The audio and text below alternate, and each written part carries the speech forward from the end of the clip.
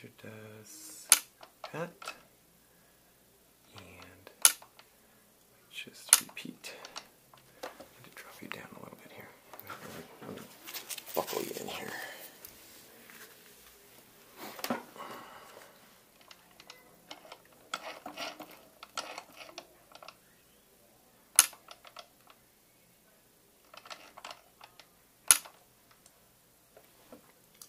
Slightly up and left a little bit. Not too much, that's better.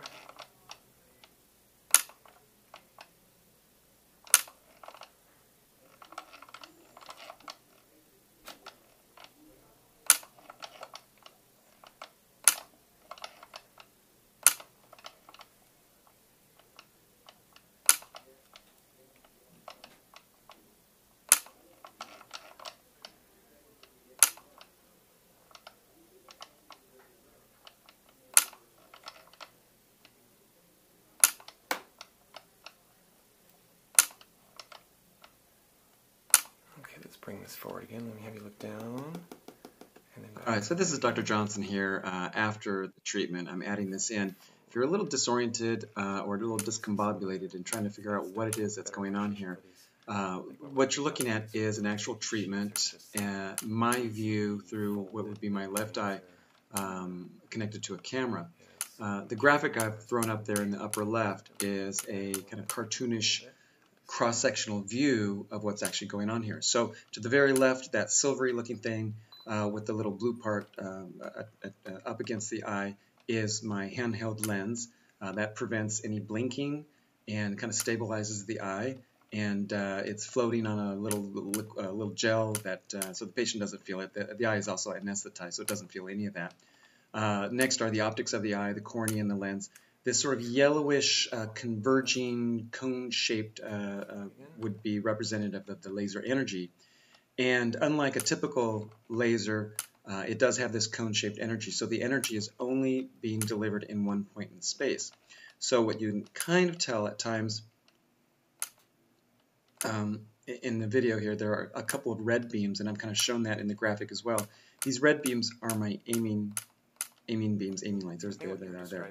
And that's how I can confirm precisely where the energy is being delivered.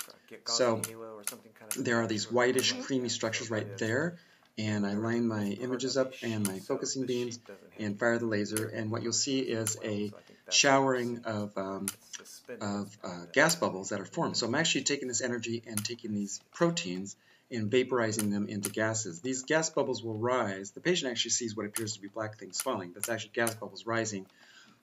Excuse me, and they will just dissolve into the fluid and sort of disappear. So it's kind of a geeky, sciencey way of getting these proteins out of the eye by converting them to gas bubbles first. The gas bubbles will then dissolve and just be reabsorbed and be gone. This is a very ideal type of floater to treat, and yeah, so I think it's a good illustrative example. So there you are. I'll return you back to some of the treatment, and we'll wind this thing up.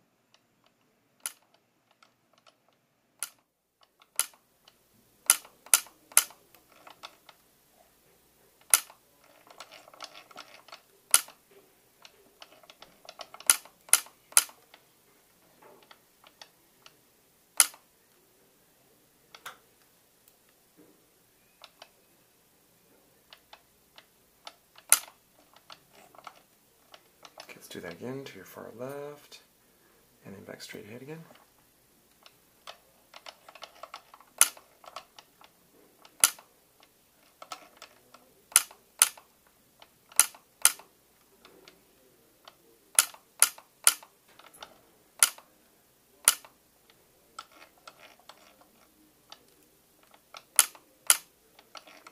Yeah, some of that membrane is pretty hazy, where it's kind of folded over on itself and hazy. I can see why that would be fairly disruptive.